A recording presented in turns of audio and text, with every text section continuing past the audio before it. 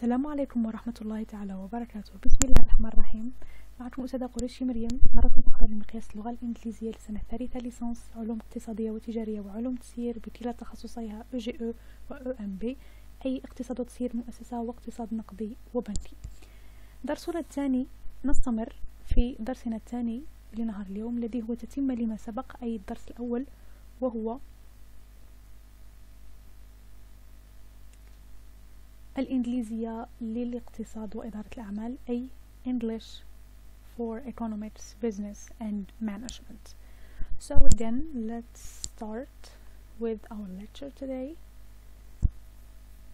First of all, business is a word which is commonly used in many different languages. The concepts and activities of business have increased in modern times. Traditionally, the business simply meant exchange or trade for things people wanted or needed. Today, it has a more technical definition. One definition of business is the production, distribution, and sale of goods and services for a profit. First, production is the creation of services or the changing of materials into products. One example is the conversion of iron ore into metal car parts. Next, these products need to be moved from the factory to the marketplace. This is known as distribution. A car might be moved from a factory in Detroit to a car dealership in, for instance, Miami, for example. Third, it is the sale of goods and services. The sale is the exchange of a product or service for money. Goods are products which people either need or want. For example, cars can be classified as goods. Services, on the other hand, are activities which a person or group performs for another person or organization. For instance, an auto mechanic performs a service when he repairs a car. A doctor performs a service by taking care of people when they are sick.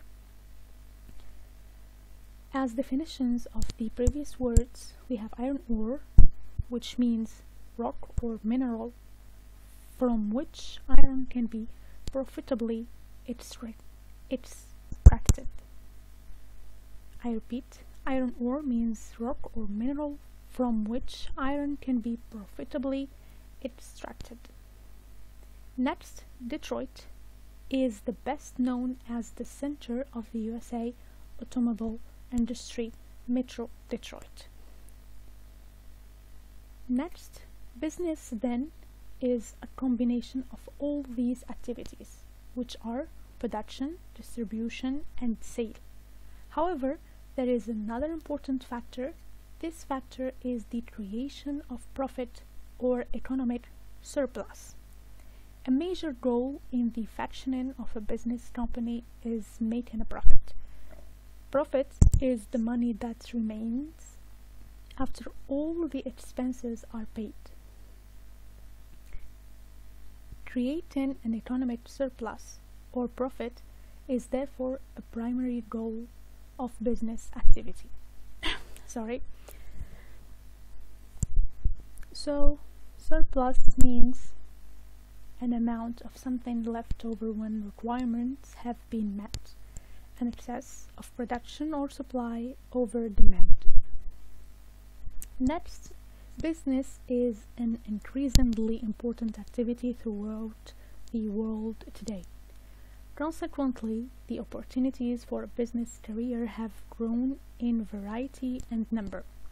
There are now 5 broad fields or areas of business that offer exciting careers, which are management, marketing, accounting, finance, and data processing. Within each of these fields, there are specific jobs in which you can specialize. For example, within the field of marketing, you can specialize in market research, advertising, distribution, buying or selling. General career opportunities that are available in the various fields of business are as follows. In the field of management, for instance, we have general manager, personal manager, production manager. In marketing field, on the other hand, we have researcher, advertiser, buyer, seller, or even distributor. Accounting, in the field of accounting, we have bookkeeper, private accountant, public accountant, government accountant.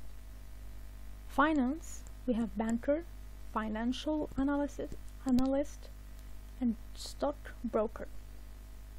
In data processing, it's more in the computer science field, but we can have it also in the economics field, management and marketing field also. We have computer operator, computer programmer, and system analyst. At the end of our lecture, as usual, I have for you some questions to be answered. So please, would you please answer the following questions about the meaning of business? The first question says, what is the modern definition of business? How does this modern meaning of business differ from the traditional one? And what factors brought about these changes? I wish you will answer them and send them back to me later on. And finally, I say to you, thank you and see you next time.